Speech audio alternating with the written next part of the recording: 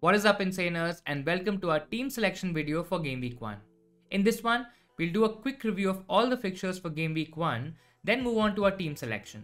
I'll also discuss some alternate picks that I have in mind, and we'll end the video with the best captain picks for the week. Guys, we'll be doing the team selection videos every week, so make sure you hit like and subscribe to the channel. With that, let's get into today's video, and we'll start with the Game Week 1 fixture review. Let's start with the first game, guys. It's Arsenal versus the new boys Brentford. Now, Brentford are playing their first game in the Premier League in front of the fans. I believe it's going to be a huge game for them. I think they will score against Arsenal, and Tony could be massive in this one. Arsenal has gotten wide, but I think they've not really looked that great in the preseason games. Having said that, I'm still expecting this to be a good game to watch. Next, there's Manchester United versus Leeds. Now, it's a derby game, and it'll be huge for both clubs. Another game where I feel both teams would score, especially with the attacking talent both have. Guys, I'm super excited and, to be honest, a bit nervous too, being a United fan myself. I'm really hoping that Sancho gets involved in this game. Now, moving on, we have Brighton versus Burnley. A lot of people are hoping that Brighton keep a clean sheet against Burnley, but it looks a bit tough. To be honest, guys, this game looks like a draw to me. Next, we have Chelsea versus Palace. Now, Chelsea might play with a slightly weakened team in this one.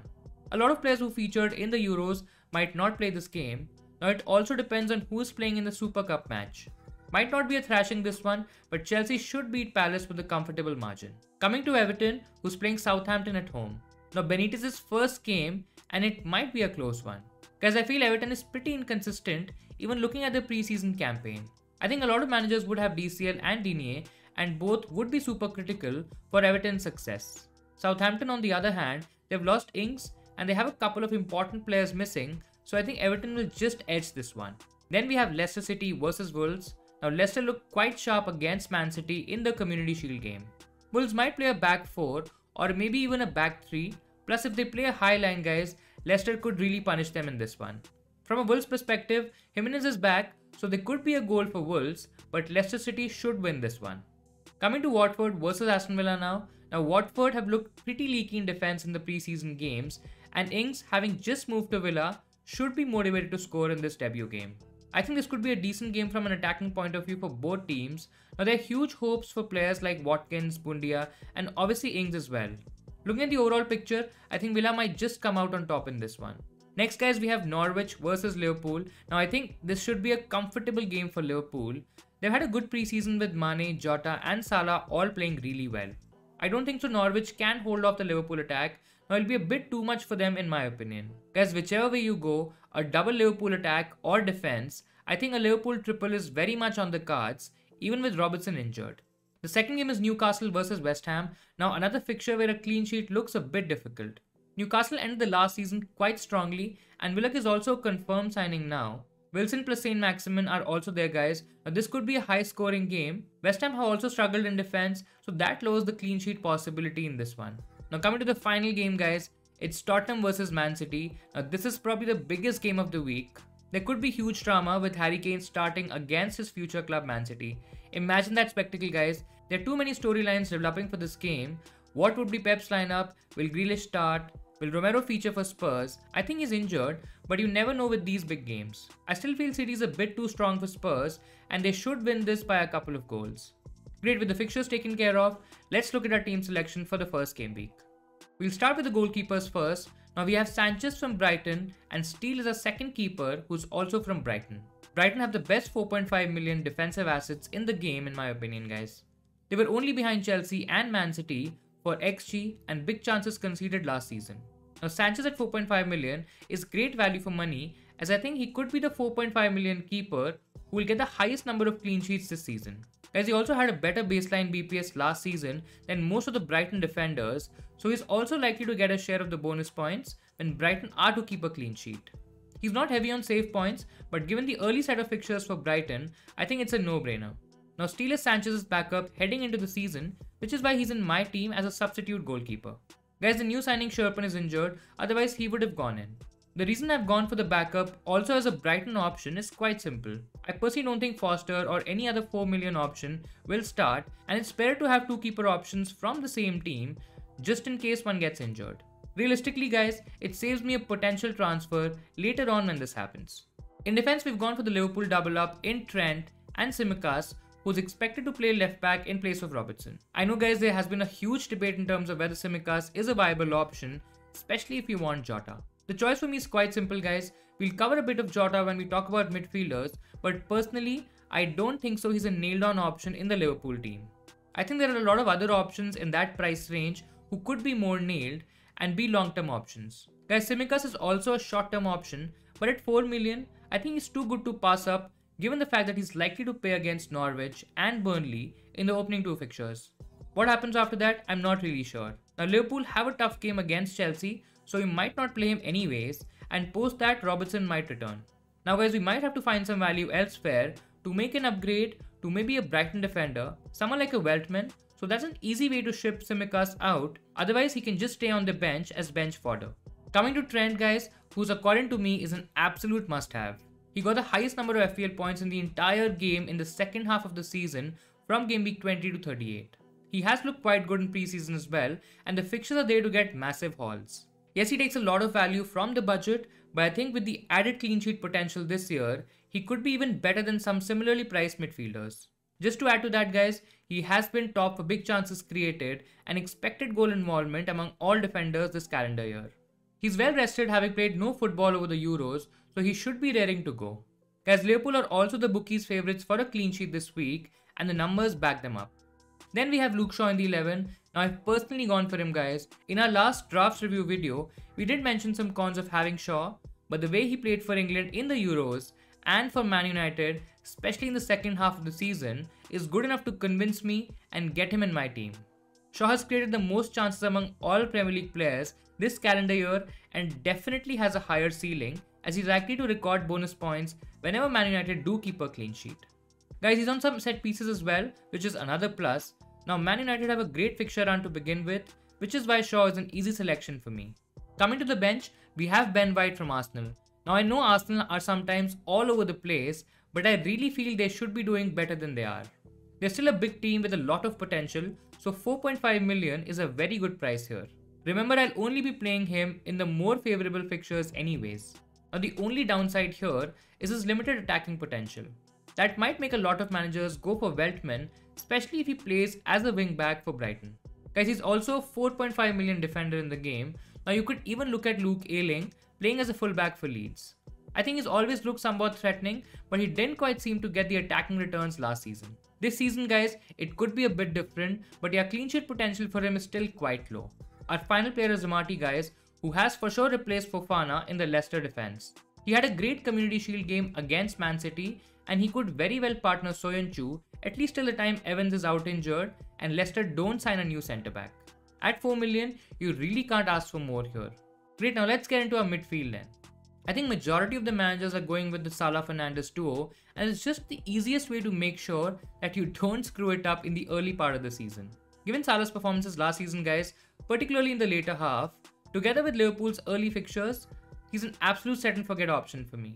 There's actually no need to complicate this further guys, and let's move on. Now I personally think that Bruno Fernandes is more up for debate here. He looked overworked and ineffective towards the end of last season, and this continued in the Euros as well guys. I'm not sure if he's had enough of a break to go into the season fresh and back to his best. That said guys, it's still a big risk going without him. Now we all know how he can easily score big FPL points with a late penalty and 3 bonus points. Guys, I have been there and I know how it feels. You can think of going without Bruno, but I still feel it's a big risk at the start of the season. Maybe after we see out a couple of weeks with Bruno and Sancho playing together, this decision might get a bit easier. Coming to our other midfielders guys, now we have Mahrez, and this is where a lot of teams will kind of differ. Now he's a very interesting option for me, a bit risky as there's always a chance that Pep might rotate and bench players that you expect to start. Mahrez had a great preseason. Now he was also quite nailed on City's right side last season. This season as well guys, the competition will be with the likes of Torres. Now I expect him to start at least the first couple of games. Then it's a bit like Jota or Greenwood, but in a different price range of course. A lot of people are expecting Jack Grealish to start, especially on the Man City forums. Now he's 8 million, and that 1 million saving over Mahrez goes a long way, which I can use to upgrade my other budget midfield options. Coming back to Grealish guys, now we know that he's a proven player. He was only second to Kevin De Bruyne for chances created per 90 last season. He looks like a decent pick, which allows me to have a City player with probably the least amount of rotation. Guys, I really like the Norwich fixture in Game Week 2 as well, so maybe I'll downgrade to Grealish. Let's see, for now it's Mahrez, but that could change to Grealish before the deadline. The other two options that we have are budget guys. Right now we have gone for Rafinha and a slightly risky Benrahma. Let's talk about Rafinha first. Now he's a great option at 6.5 million, I think we all know that by now. Definitely underpriced in the game this year. Guys, in only 26 starts, he scored an impressive 6 goals and 10 assists with great underlying stats. He's also on corners and most free kicks, giving him a lot of avenues to score points. I think with the way Leeds attack and create chances, Rafinha will get a plenty of chances to score and assist. Guys, he has to be the standout option in the 6.5 million price category. Now Benrahma is more punty in nature. Like Mahrez, this pick could also very well change. He has been one of the standout preseason performers for West Ham, and he got a lot of praise from Moyes and the West Ham players after the Atlanta game. Guys, I think Moyes is trying to get him ready for the Lingard role, and he could be an interesting option at 6 million.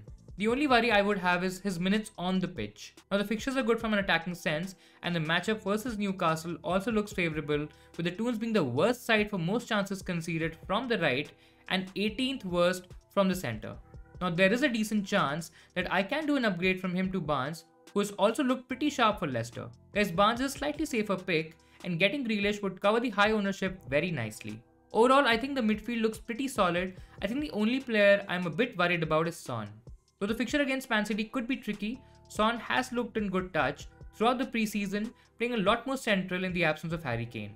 Fixtures from Game Week 2 to 4 look really good guys, and I might want him for those games. Now if I have Mahrez, it becomes slightly easier to reach Son, who's just a million more than Mahrez. I don't think downgrading Fernandes would be an option right now, so the funds would have to come from attack, or maybe by moving the 5th midfielder to a cheaper 4.5 midfielder like a Gilmer or a Brownhill.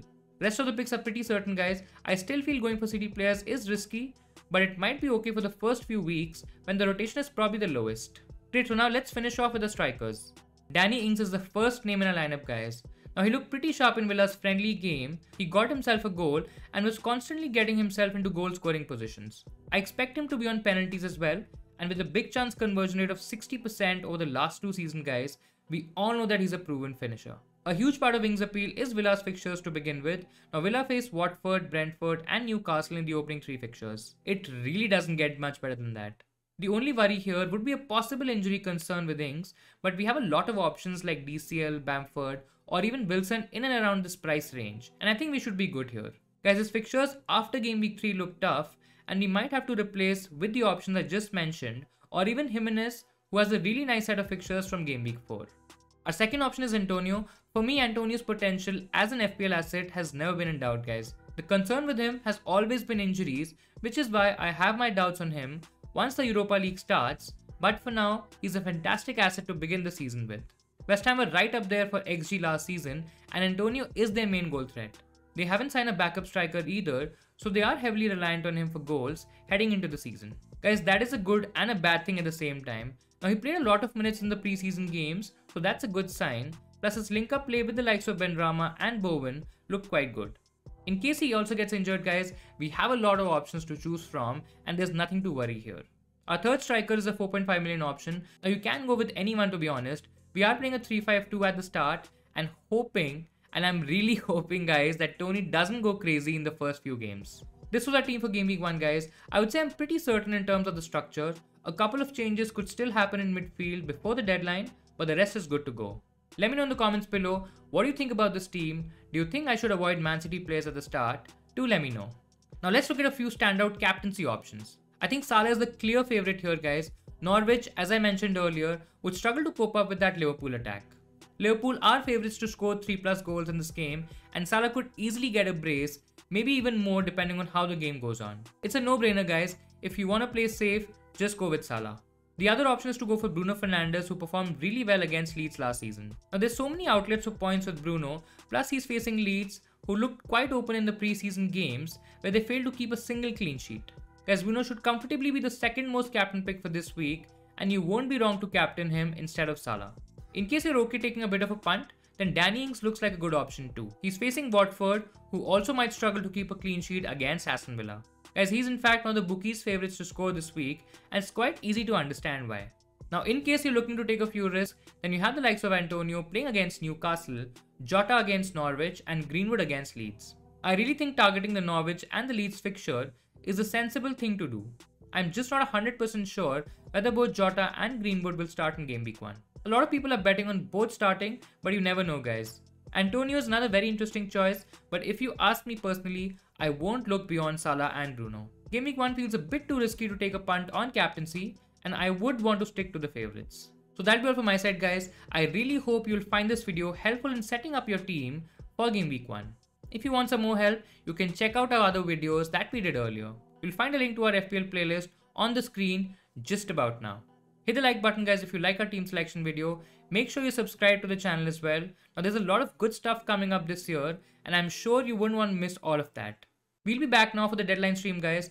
This will be an hour and a half before the deadline, so do join us if you have any last minute questions or transfer queries. All the best to all FPL managers. Enjoy your week, and I'll see you in Saners next time.